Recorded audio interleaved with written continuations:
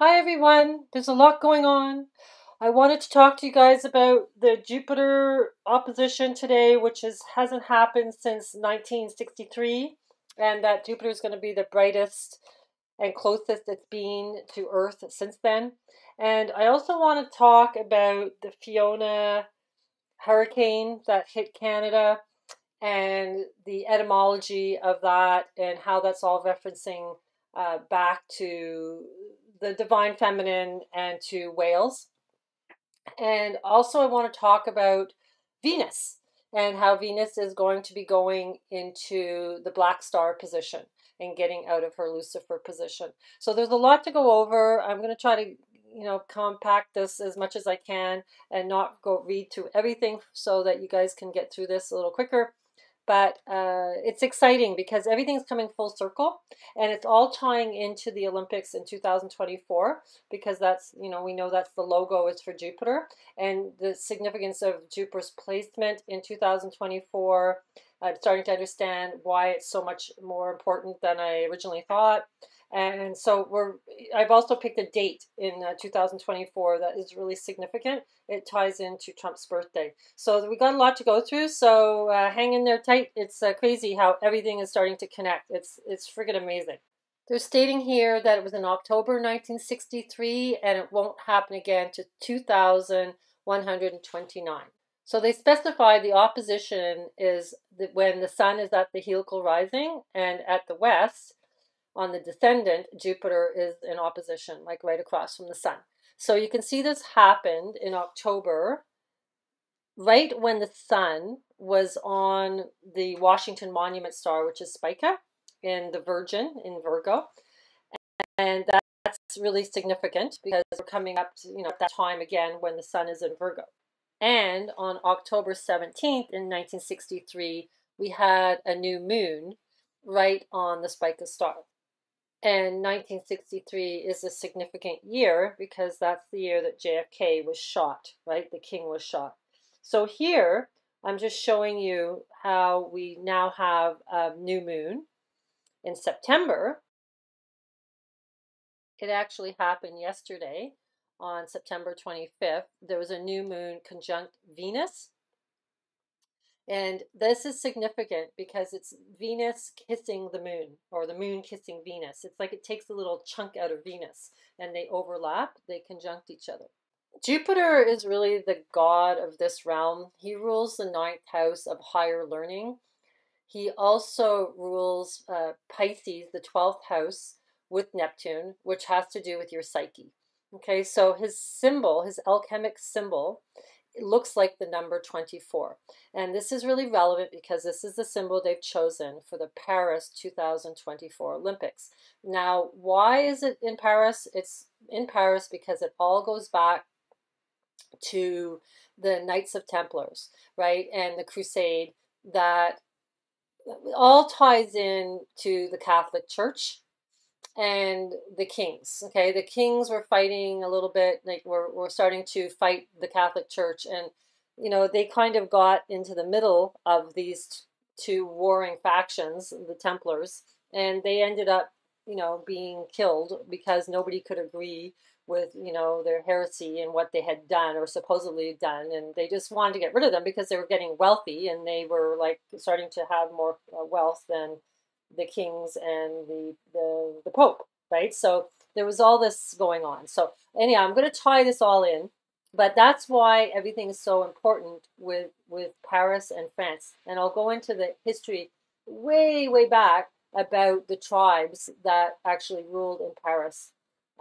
way back in antiquity. So it's really significant because this is why everything is going around Paris. And then we also have, this other part of the USA Great Eclipse is also happening 2024 on April 8th, right? So the year 2024 is huge significance. It's like I always knew it was, but it's like getting more intense because what's happening now is confirming, the importance of that year. Okay? It all ties into the Fiona hurricane. Now, what's fascinating is that this eclipse in 2024 is happening in Pisces that's ruled by Jupiter, right? And it's the right fish of Jupiter, of Pisces, which I believe is the the fish of Christ. It's representing the crown of Christ, that right fish. It's like a pentagon, and it's called the circlet of Pisces. I've explained this before in other videos. So there's a huge significance, the fact that it's happening in Pisces that's ruled by Jupiter.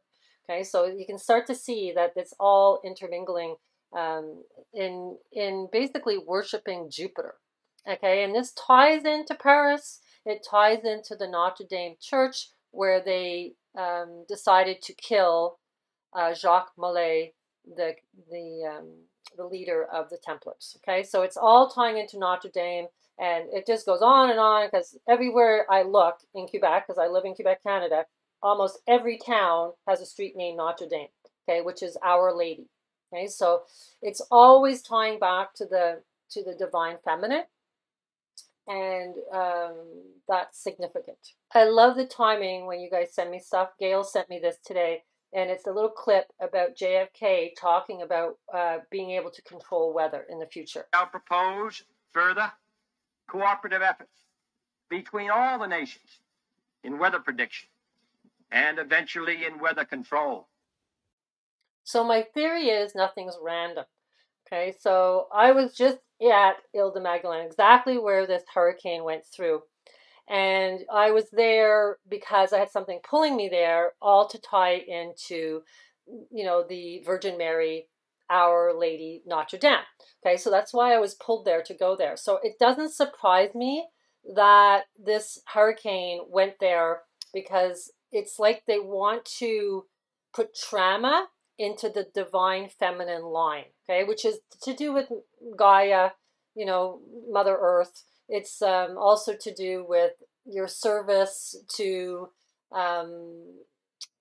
serve and sacrifice yourself, okay? Like you're going to sacrifice yourself in service, okay? So it's like they're putting this storm energy into that. So I want to go over the etymology of the name Fiona. Okay, so Fiona is identical to the Scots Gaelic word for wine, but it is sometimes said to be the Scots Gaelic Fionn, white, also fair. And the Old Irish find Windos, white, which would make it a cognate with Welsh Gwen or Gwendolyn. So Gwendolyn, I believe, is like the white lady of the lake. And you can see it in the etymology of the word. Gwen means white, and then Lynn means lake, which I always said, like Lincoln, it has to tie in with the lake. So here I was in Ile de Magdalene and making the Venus star on the beach, collecting shells, which is Venus, and going in the, you know, the white froth of the sea, which all ties into the birth of Venus. So I knew that this island, because of the name Ile de Magdalene, was really tied to the divine feminine, which all goes back to France, because, you know, Magdalene was in the caves in France, and she was doing her work and healing people in discretion, because, you know, she was going to be killed as a healer, right? If you were healing people, basically you were burnt at the stake or considered to be a witch. Now, at one point they were saying the winds were 144 kilometers. The number 144 came up. The circle on the left of the Ile de Magdalene, and then it was hit really hard at Porto Basque. And then this island called Saint Pierre and Medellin was very important. This is all tying into virgins as well, with the sainthood of Ursula. Okay, so I want to just briefly go into that, because it's all about the divine feminine, all in this area that Jacques Cartier, found.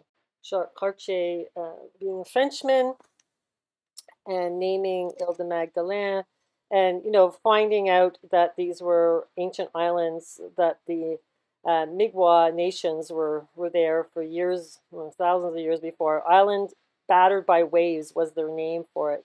It's called Dawnland. The whole area is called Dawnland, right? So it's like the dawn being, you know, the goddess, the dawn goddess, which is Aurora, right? So it's like, it's all fascinating, because it all comes back to the divine feminine. So there's salt domes that are believed to be sources of fossil fuels. Rock salt is mined on these islands. And I was talking to a lady when I was there, and she was saying it's really weird that she had done all the research that the French cultures were always in areas where there's lots of salt in the ground. And she thought that was really bizarre. And we were talking about the name of the island because they do call it Ile de Madeleine, but Jacques Cartier called it Ile de Magdalene. But when I was looking at the news in Canada when this Fiona was going through, they were referencing it as Ile de Magdalene. So they were basically just showing you right in your face that this is, what this is all about, is the divine feminine. Jacques Cartier was the first known European to visit the islands. And they're talking about the hundreds of years of past seasonal subsistence migration from the natives. It was probably to harvest walrus population. Then they're talking about the first concentrated settlement attempt was made by English Puritan separatist Francis Johnson in 1597, which failed. There are English-speaking people on a couple of the islands.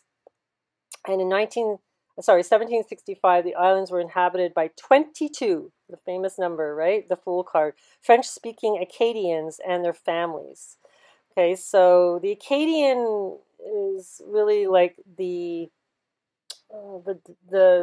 sacred land. All the East Coast, was where the Indians and the French-speaking people were living in harmony. Okay, so it was harmonious, and they were happy living together and helping each other, and there was no fighting.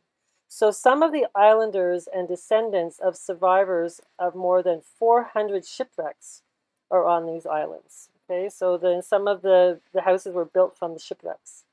Until the 20th century, the islands were completely isolated during a winter since the pack ice made from a trip to the mainland impassable by boat. The islands had no means of communication with the mainland. An underwater cable was installed to ensure communication by telegraph, but in the winter of 1910, the cables broke and the islands were again isolated. So often they're isolated. It's like this isolated island, and it's like this island that is like, it's like divine there. It's like crazy. It's just so beautiful. Anyhow, their flag has the Venus star on it. Okay, it's no coincidence that that's what, it's all to do with the feminine. So the other island that's in that area is called St. Pierre Island Group of the 11,000 Virgins, as the day marked of the feast day of St. Ursula and her virgin companions. Jacques Cartier claimed the islands for the French possession on behalf of the King of France, though already frequently frequented by the Micmac people and by the Basque and the Breton fishermen. The islands were not permanently settled until the end of the 17th century. 4 permanent inhabitants were counted in 1670 and 22 in 1691. There's number 22 again. So when you start looking into St. Ursula, it's crazy. Her legend is that she was going to marry a pagan governor. Okay, his name was Conrad Muradoc of Amorica, not America. And after a miraculous storm brought them over the sea in a single day to the Gaulish port, Ursula declared that before her marriage she would undertake a pan-European pilgrimage. She headed for Rome with her followers and persuaded the Pope to join them. And after setting out for Cologne, which was being besieged by the Huns, all the virgins were beheaded in a massacre. I think the Huns wanted to, have them for wives, and they decided to say that they were married to Christ, pretty much like Tecawitha, the native, right, that did the same thing. So the Hun leaders fatally shot Ursula with an arrow in about 383 AD. There is only one church dedicated to St. Ursula in the United Kingdom. It is located in Wales. Okay, so it's crazy. It all goes back to Wales. It's nuts. But the fascinating thing about Ursula and the whole order of Ursula all ties into Canada and United States because they were the first nuns to come over to start teaching the natives. in Quebec City. So they basically helped create the first church in Quebec City that was for the Roman Catholic Church. They also worked in Ireland and United States. This red dot map here is showing where they were doing most of their work. So their convent was on Rue Saint-Jacques Street in Paris. So, Saint-Jacques again, Jacques Cartier. And in 1825, the sisters and their boarding students relocated to Black Rock. So we're getting the word Black Rock into the narrative. It's crazy. I don't know if you guys know about Black Rock. It's buying up all the real estate. And so anyhow, it's just crazy. It just seems to be all significant to our timeline. Yeah, I forgot to mention her festival day is October 21st. So there's also the Straits of Magellan, which is in Cape Virgins. So it's all to do with the Virgins, like Virgin Islands is named after them.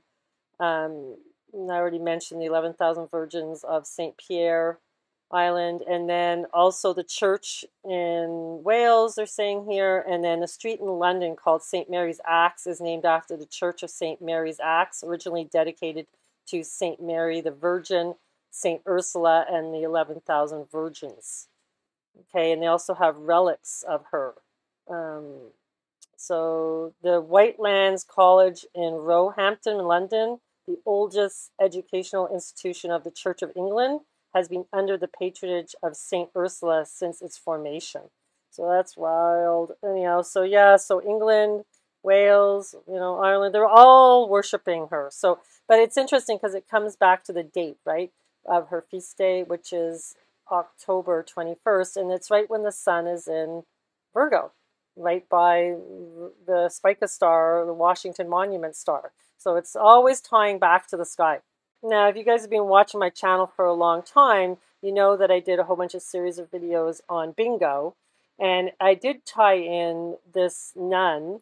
Her name was Hildegard of Bingen, composed many chants to honor Ursula. Okay, she was like a psychic nun, and she was getting downloaded with information, and she was getting downloaded with melodies, and then the priests didn't like it, because she was so famous and healing people with this music. So you can listen to her songs. You can go on YouTube and listen to her chants. But I didn't know that they were honoring Ursula. And then we have the Ursula in The Little Mermaid, right, which is a big storm, and takes down ships in the sea, and so it's crazy. It's like all tying in to the same theme of a storm at the sea, because she was brought to the shores of France with a storm on the sea.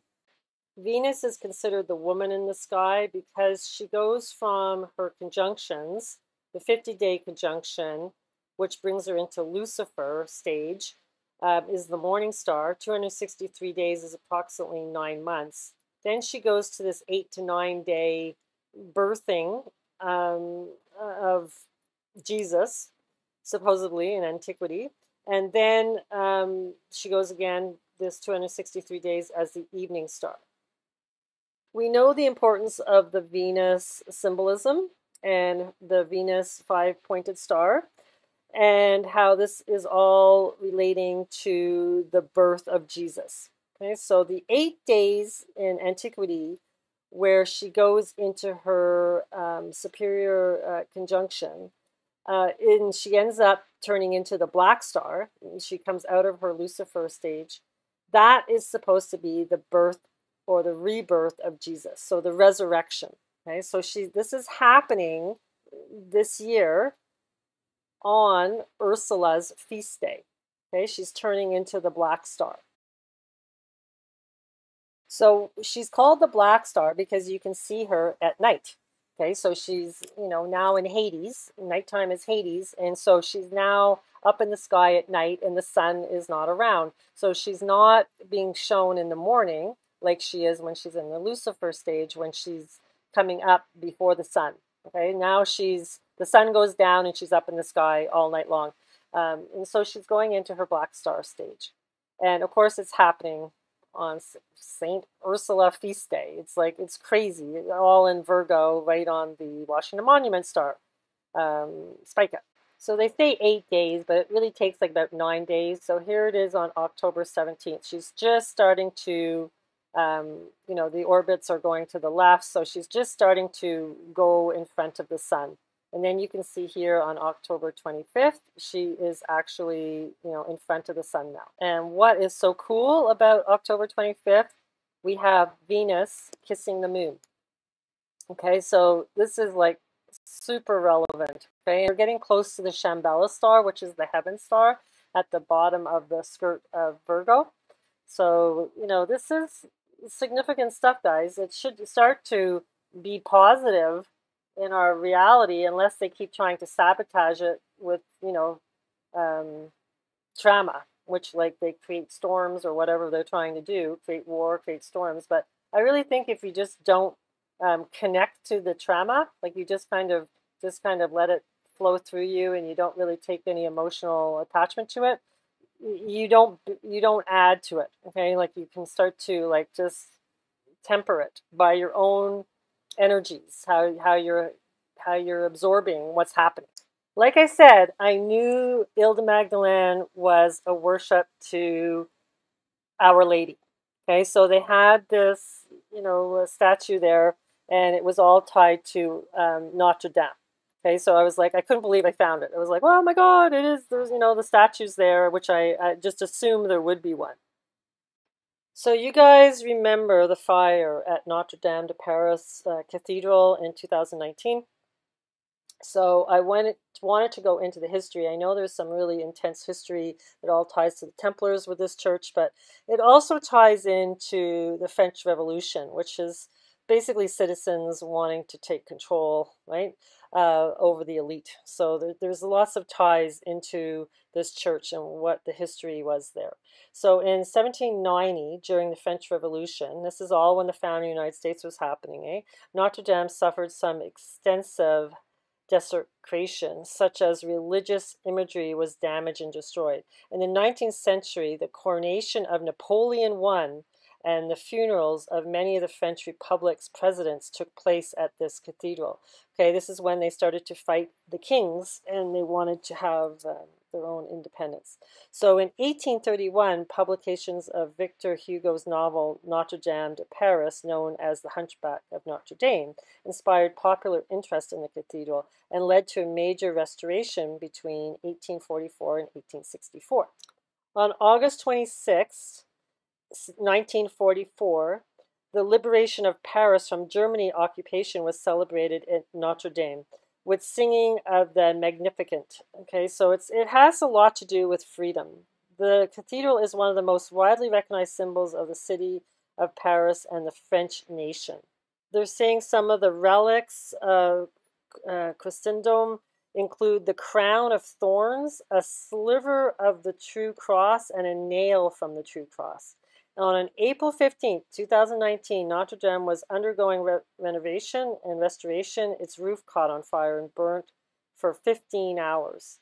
And supposedly there was a Templar walking up in the rafters. I don't know if you guys remember that, but there was pictures of him walking around in the rafters.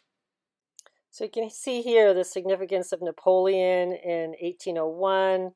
In 1804, Napoleon Bonaparte crowns himself Emperor of Notre Dame. And that was all because the French Revolution, because the French were supporting the Patriots, and then their country went into bankruptcy, and then the citizens got mad, and then they basically said the king was still living like everything was normal, but they were all starving to death. And Marie Antoinette, his wife, got, said that she didn't care about them, or they could go eat cake or whatever if they were starving, which she supposedly never said. And then they murdered them, right? The citizens of France murdered the king and Marie Antoinette. So anyhow, that's part of the history. It's basically the citizens taking back control from the elite is all tied into that church. Now, this is crazy because Christianity in France, a Gallo-Roman temple dedicated to Jupiter, stood on the site of Notre Dame.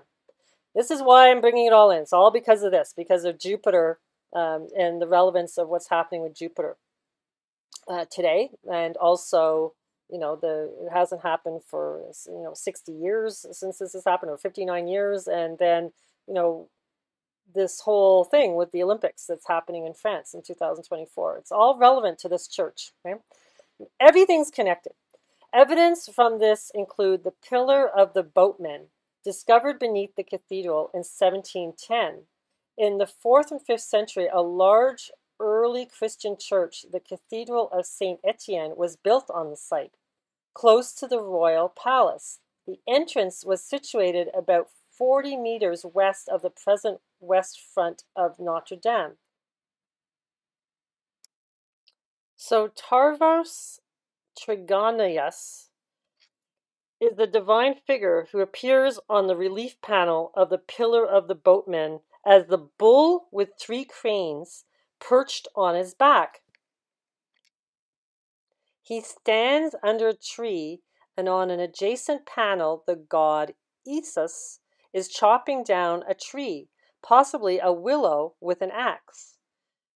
So Taurus is the bull, right? It's the Taurus constellation, and they're talking about Eos, which is basically Jesus. And I'll show you how they're referring to it as Jesus.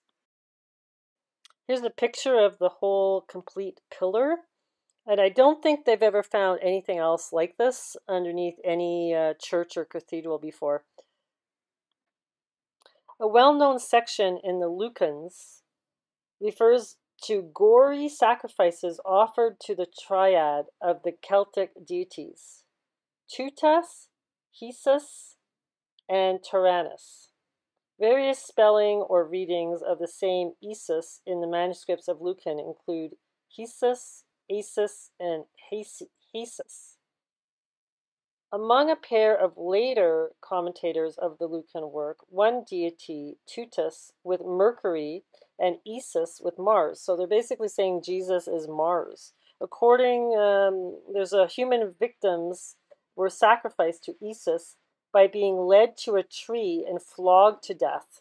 And then here he's cutting down the tree. So Jesus is cutting down the tree to say, I don't want to be sacrificed to. He doesn't want, people to die. So I think in the Bible it also says Jesus was cutting down a tree. So here they're saying the similarity of the last name to Iesus, which is Welsh for Jesus, is obvious and striking. So they're saying here there's 2 sculptures where Isis appeared on the Pillar of the Boatmen from among the Parisii, on which Isis is identified by name. Okay, so they're also saying here, like I said before, that he's with the bull and the 3 cranes. Jupiter, Vulcan, and other gods. So they have Vulcan there as well. He is the husband of Venus, right, that tried to capture Mars with Venus when she was having an affair with him. So now they're saying Jesus is Mars. So it's, Mars is the crown chakra. It's Aries. It's the Lamb of God. So yeah, he is Mars in a way. Like he really is. I also see him as Neptune. Neptune, because Neptune's metaphysical. He's also likes to sacrifice himself, for the good of others, So that also ties into Jesus. Now, back to present day, the task of stabilizing the building, this is Notre Dame, against possible collapse was completed in November 2020, and reconstruction began 2021. The government of France has said it hopes that the reconstruction can be completed by the spring of 2024, the year of the Olympics, in Paris. So President Emmanuel Macron confirmed on 14th of April 2021, the cathedral site will be formally returned to the church on April 15th, 2024, and that the first Mass since the fire will be held in the cathedral nave on that day, even if the reconstruction has not been finished by then. Okay, so there's this significance of mid-April, right? What's going on with mid-April? Yeah, I just wanted to remind you guys that this is the church that has the big rose stained glass window, and supposedly the cymatics of the sound in that church create this window. Okay, so it's all like it's a sacred site. It's obviously there's ley lines running through this place for it to always be sacred, even from pagan religion right through to Roman Catholic religion. So that's really fascinating. And the rose represents DNA, right? So that's why this church is so important. Now, this was what was happening in the sky when it went on fire. So Mars was in Taurus. It's almost, yeah, it's almost by the left eye, which is the Ein star. Okay, so the Ein being the Ein Soft, it's like, the top of the tree of life on the Kabbalah tree. So Mars was there. Venus and Mercury were conjunct right on the circlet of Pisces, which is the right-hand fish of Pisces, which I do believe is the crown of Christ. And then Jupiter was in the Golden Gate. And the sun is exactly right between the two fish. So that's where April 15th is. It's not in Aries. It's really, you're right in the V of the two fish tied together, which is Venus and Cupid, right? That's they're riding those two fish or the two dolphins, and they're tied together, which is love, Venus with love, right? So that's right in between. But it's also the victory symbol, which, is your index finger and your third finger, which is Venus, Saturn and Jupiter. Jupiter is your index finger. So Jesus always holds those two fingers together, right? They're not separate. So that's also another fascinating part of the hand gesture of the peace symbol. Is that good or bad? It's hard to know. I think I would assume it's not good. It means you're separate from yourself. You don't have yourself joined together in your root chakras, which is what Saturn and Jupiter rule. You want your root chakra to be strong. You want them to be together. The name Paris originated from the earliest inhabitants of the Paris region, the Parisii tribe. That's what they were talking about with this pagan site, with this pillar, the boatman pillar. The city is also known as La Ville Lumière, meaning the city of light, because it was the first big city on the continent to have gas street lighting. It also played a major role in the era of enlightenment. The city streets and boulevards were illuminated by 56,000 gas lamps in 1857. Interesting, the number 5 and 6, because that's the numbers of our DNA, right? Which is also the hex and the pent. Okay, so 6-sided or 5-sided. The hex, actually, Dan Winter says, is when you hex somebody, it's not shareable, and pent is shareable. Okay, so the city has been referred to as Panam. So the word Panam, they have it here as Panami, is a slang name for Paris. Its origin is controversial. So there's a historian who wrote Je me souviens de Paris, which is I remember Paris, which is the name on our license plate in Quebec. They changed it to Je me souviens, which is I remember. Okay, so they want us to remember in Quebec what the origin of, the history is. It's like, don't forget your history.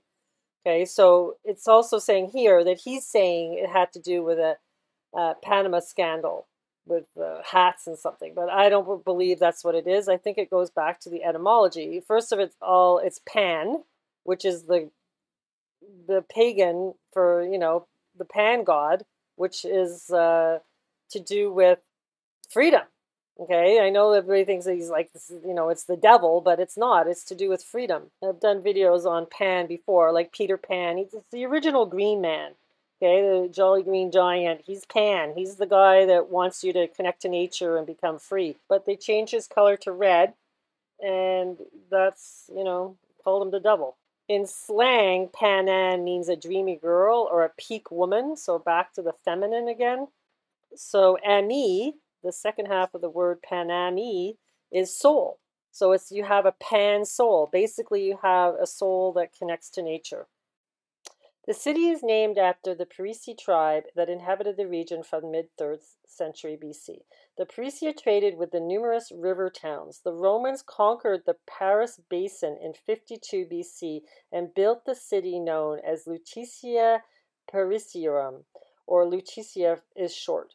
The town became a prosperous city with amphitheaters, theaters, temples, baths, and forums. The town was referred to as Parisius by the time the Roman Empire was ending. Parisius is the Latin term that became Paris later. Paris became the city's official name after Clovis and Frank made it the capital of his kingdom in 508 AD. So they're explaining here the ancient trade route between the Germania and the Hispania existed at this area, which is Paris, by way of the meeting of the Oise, the Marne rivers, and the Seine. Okay, so these are really important rivers. And this Seine River is right beside the Notre Dame, right? Cathedral. And I know David Bowie, I think he proposed to his wife on this river. And then the Obamas, or I think Michelle Obama was there when the Notre Dame Cathedral was burning. She was on a boat ride there, so it's really crazy. It's all tying in. Okay, they want you to know the history of this area and what it represents. So here's the map of Paris, and you can see Notre Dame Cathedral. I circled it like with a light blue there. And then St. Maurice is where the Marne River joins the Seine. And then the Oise River is up where the other pink circle is, up where it joins the Seine. So the tribe of the Parisii lived on the Seine River. And so it's interesting that the cathedral is kind of in between these two confluences of the river of Seine. So and you notice that the cathedral is like right in the middle of a circle of roads here. It's like they've put it right in the center, and the Eiffel Tower is just off to the left. Fascinating. So I guess Saint Ursula, her husband was from Amurica. So this is all tying into the Seine River as well in the Brittany Peninsula. And this would be the whole America, all in brown, representing, Wales. Really is all part of Wales there, and going up into Scotland, and the tip of France, right? It's in Gaul. So there you go. That's the Celtic Empire, America. So do you think America is named after that? I'm assuming they were a wealthy tribe. They had money, coins, gold coins. This is one with a horse on it from the 1st century BC. Now, here's some etymology coming back to Wales. So the meaning of the Parisii, or the peri, or the commanders, that's the Welsh verb peri, means commander, also fighters. So even the word, is to do with freedom. That's why Paris, I guess, was all tied to freedom. The perio, it's also known as the cauldron, that translates Parisii as they of the cauldron, which is like, what's the cauldron? It's like the cup where the liquid is in. It's like, is that where the eternal fountain of youth is, in the cauldron? So, or the nectar of the gods is in the cauldron. So it's all tying in. So this is why the Olympics in 2024 are being held in Paris. And the French, the Brittany were Celtic. They fought with the Welsh and the Irish and the Scottish, all against the English. So the Parisii were a British Celtic tribe. So this ties in, right? Located somewhere within the present-day East Riding of Yorkshire in England, known from the single brief reference by Ptolemy in his Geographia. So that's where they were, up there in the northern part.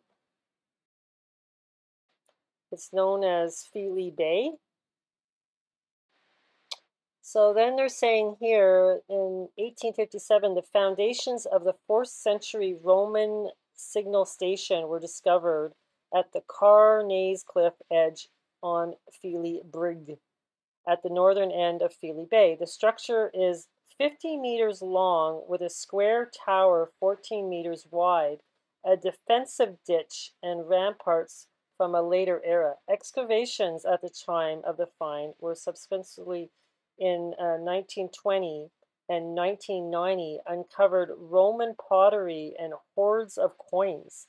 The site is protected scheduled monument. So yeah, so there you go. And they're there, but it's like they must have been working together, this tribe, I don't know how old. They're saying 4th century Roman, and the other was 1st century. Maybe they moved to the UK. I don't know. This tribe, it's fascinating. So, but I do think it all ties into, the pagan worship that was going on in Paris. It's basically they were worshiping the Pan, the Green Man. So 2024, April 8th, we have the Great American Eclipse that is going to be going across the US, and it will be causing the total darkness right across south of Montreal, right through the Magdalen Islands, right exactly where Fiona hit. Okay, it's all going to be going across there. And, I just think there's relevance to this. Okay, they're tying, this eclipse is tying the energy to Paris because the trajectory of the eclipse goes right across the Atlantic to Paris, France. Then in May, just a little bit over a month later, Jupiter, Venus, the Sun, and Uranus are all in Taurus, okay, by the Pleiades. And this is really relevant because it's all tying into that pillar that is in Notre Dame because it's to do with Taurus and Jupiter. And I just really think this is all significant to what's going to happen. And May 21st is all tying into May Day and Victoria Day. In Canada, we celebrate Victoria Day, which is supposedly for Queen Victoria. On Trump's birthday, June 14th in 2024, the sun, right, is on the Crab Nebula, which all ties into the crab, which is the divine feminine, the moon, right, the Cancer constellation. And that was where the first sound ever came from that was recorded, was from that nebula. It's right on in between the horns of Taurus, which is super significant. Okay, and that's the worshiping of the bull. The sun is there, and then Venus and Mercury are conjunct the sun. And Jupiter is on the exact line. See the red line that I put from the Sirius star, the dog star, right through Orion's belt, which ties to the Egyptian pyramids. That's where they're all built to, because that's the line of the duat in Egyptian mythology. That's the path of your soul, has to go through to be judged by God.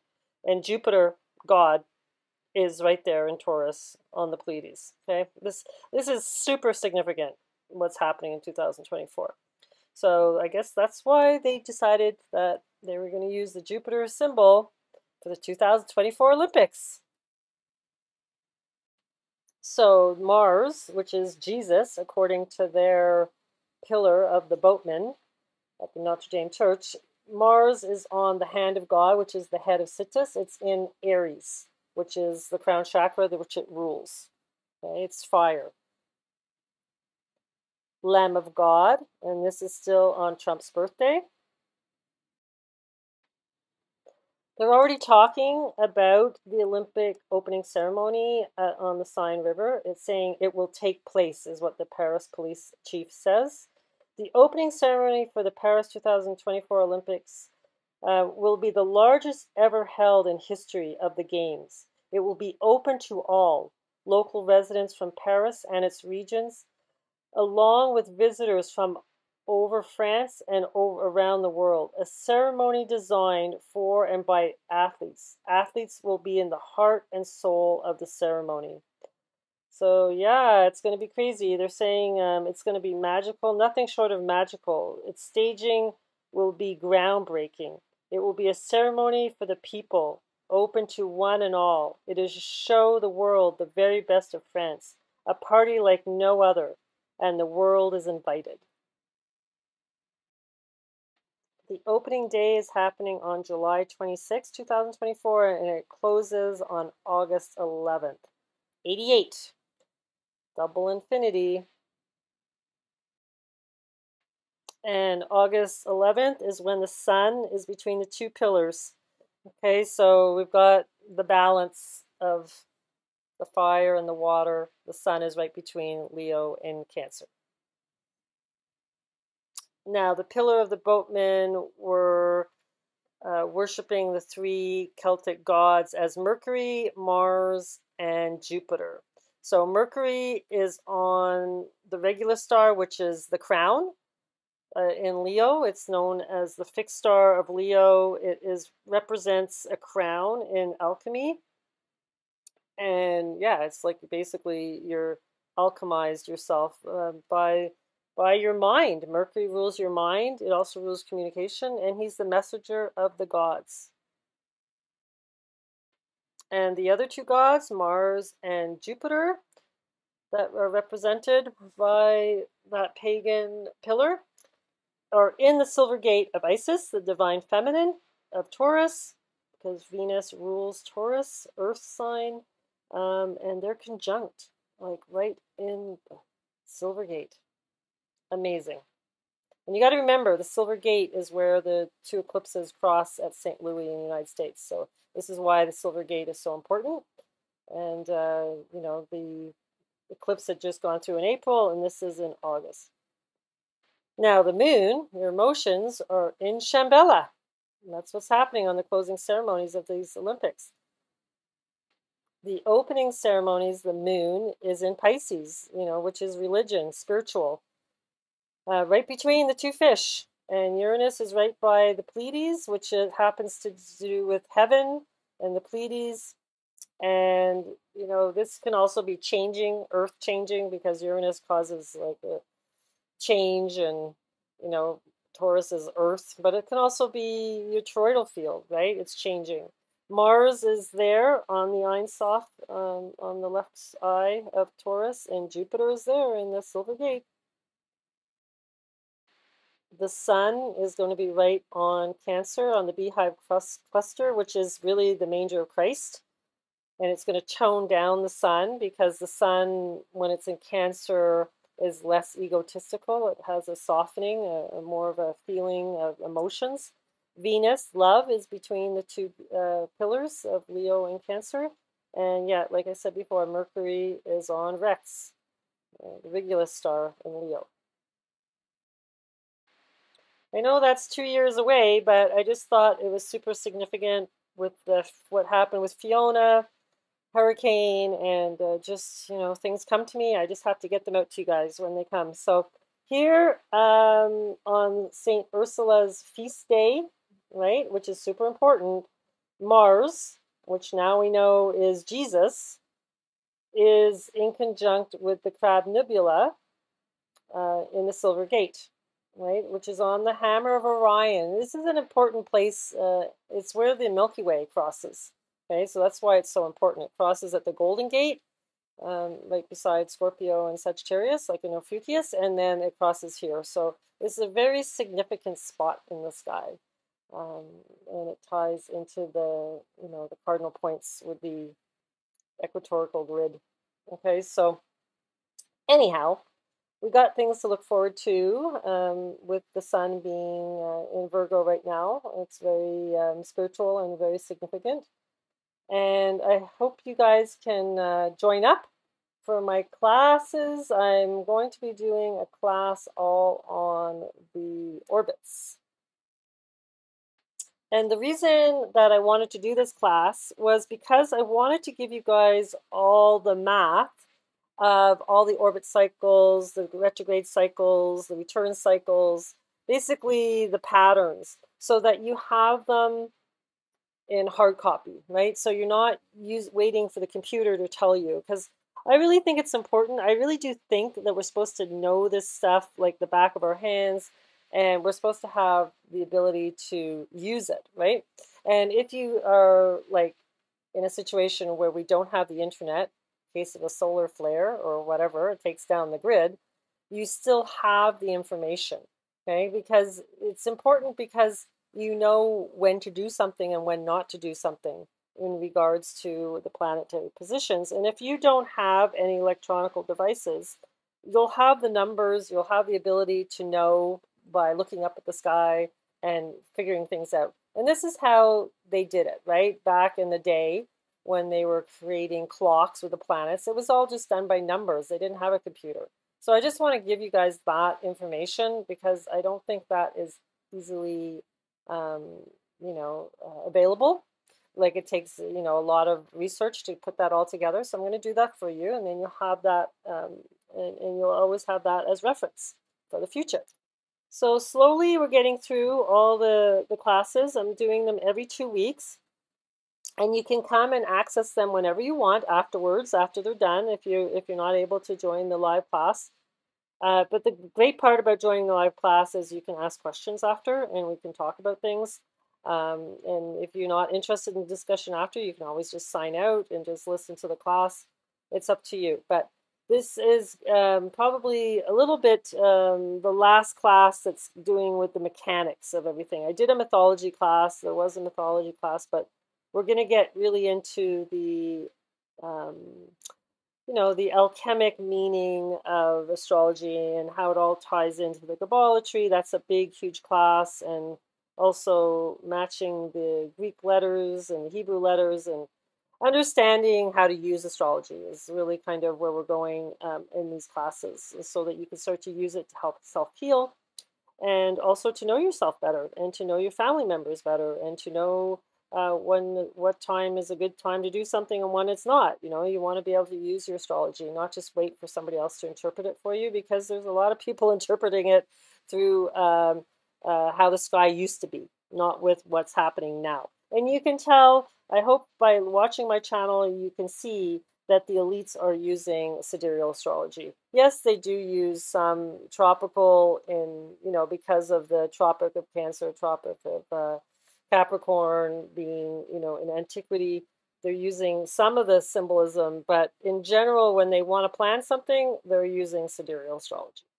And I hope that is clear to you by showing you exactly how they've aligned events and dates to different sky placements. So by this time, if you've been watching my channel for as long as I've been doing it, you would know that. But if you're new to the channel, you can go back and look at stuff that I've done, and you can see that it's always aligning to the sky with relevance.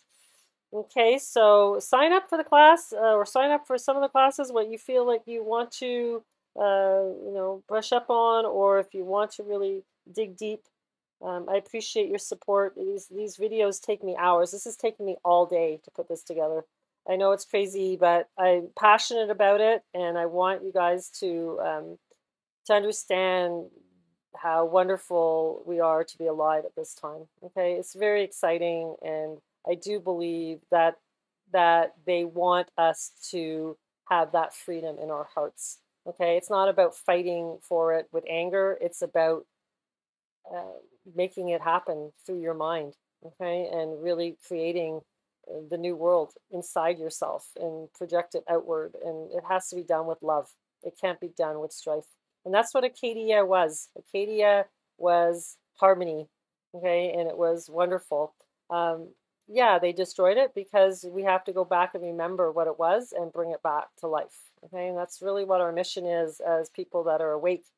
Okay, it's not about being angry and getting frustrated with people that aren't awakening. You just need to work on yourself and work on the projection and the visualization of what you want in the future. And if it's for us to just hold on to memory, you need to have this knowledge so that you can come back with it. If you need to, if we're time traveling, you need to have this knowledge to be powerful in the future. Okay, and this is, if you don't understand how everything works in the sky, you're just winging it, right? So you want to really have this base knowledge to learn how to use astrology to your advantage. So just signing out. List you guys. Bye.